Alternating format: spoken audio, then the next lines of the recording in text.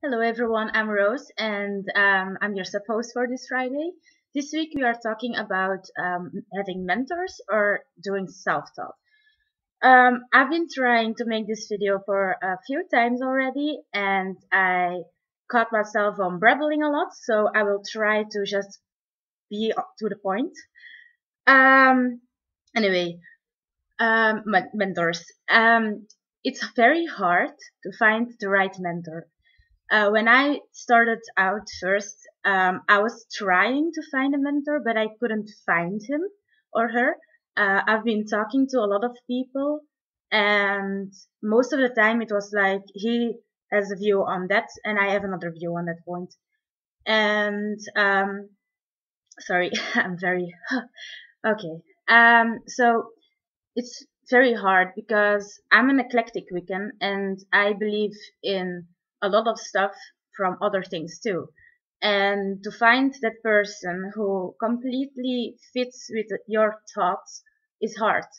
And yeah, so if you find that person who you have a really big connection with and who you believe in everything he says, then just go for it. And that would be very awesome if you find that person. But for me, that didn't work. I did a lot of self-taught from a lot of books. I will show them at the end of the video. I have them here next to me. Um, I'm checking my notes, what I wanted to say.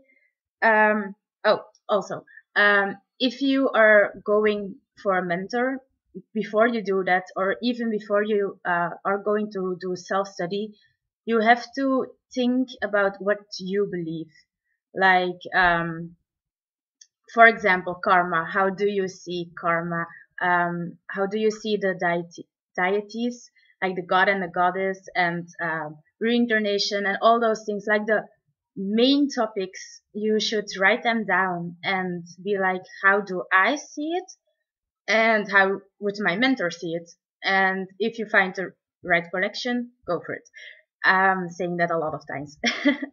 um, Also, if you have a mentor and he just tells you stuff, I wouldn't go with it because you have to practice too. If you don't practice, you won't have the experience. And a mentor that doesn't allow you to experience all those things for yourself is not a good mentor.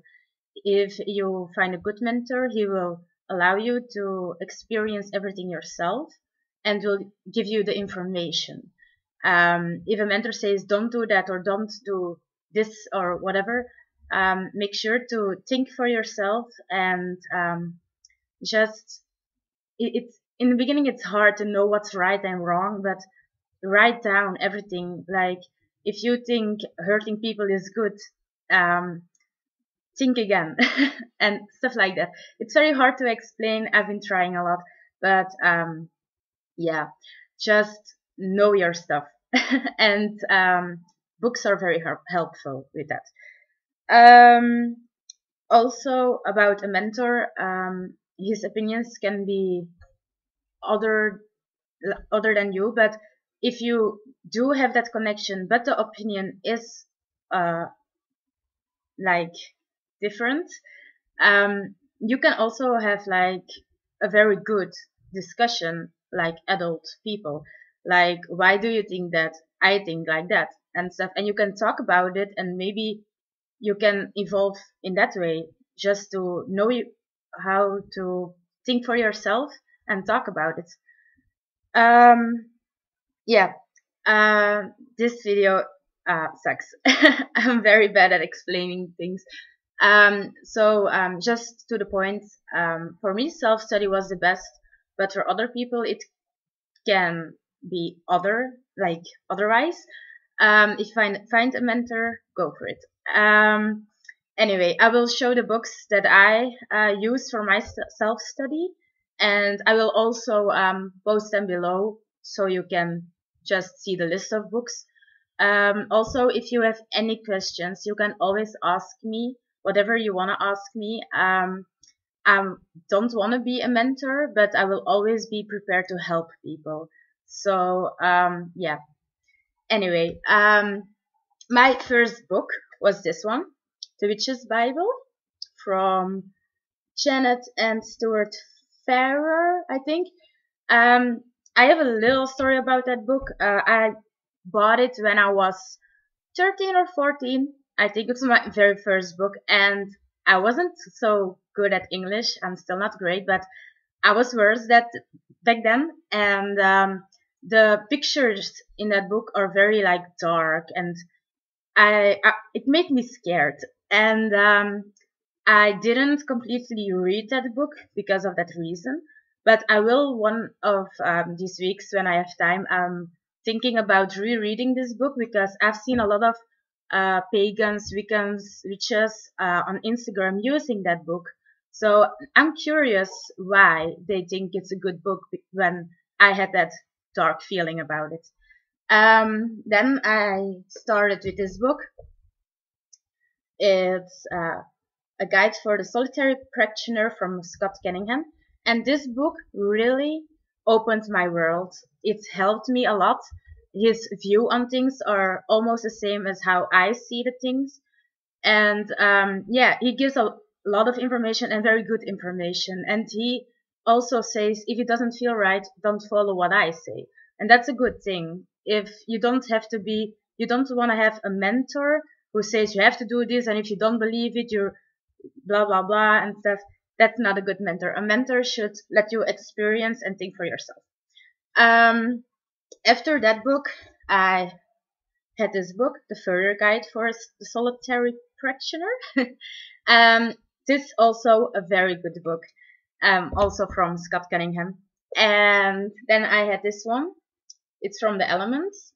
I think it's a very good book, but the reason why I bought that book was to get back to my basics about elements. And if you're looking for basics, then that's not the right book, because in my opinion, that book is for when you are more experienced with the elements to let yourself evolve into that, because it gives a lot of rituals and stuff. And if you don't know your basics, I wouldn't start with that one. Then I have two other books who really helped me for my rituals. The Inner Temple of Witchcraft. It helps a lot with meditation, it's just like your inner self, how to evolve with that, and just with your energy work and all that. This is another one that I bought. I didn't start with it yet. It's the Outer Temple of Witchcraft. It's from the same person, like the author, writer. Anyway, I don't know what to say about that one, but I like the first one, so I'll probably like the second one too. This one is a very, very good book. It's Wicca, A Year and a Day. The only thing that I have two things to say about that book. The first thing is, if you are low on budget, I wouldn't take that book, because each month they give a list with all the supplies you need, like herbs, oils, tools and stuff. And if you don't have the money, it can be very, very expensive.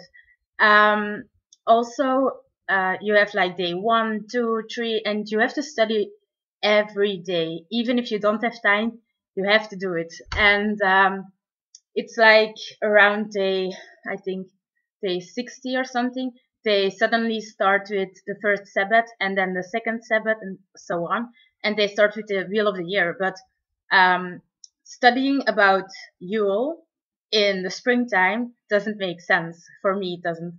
So what I did was I changed all the days so that I would have my lessons about Samhain on Samhain and so on. So changing stuff from books is okay. Anyway, that were all the good books that I have. I have a few others, but I wouldn't recommend them. Anyway, I'm gonna finish this video. I'm sorry for the brabbling again. I tried.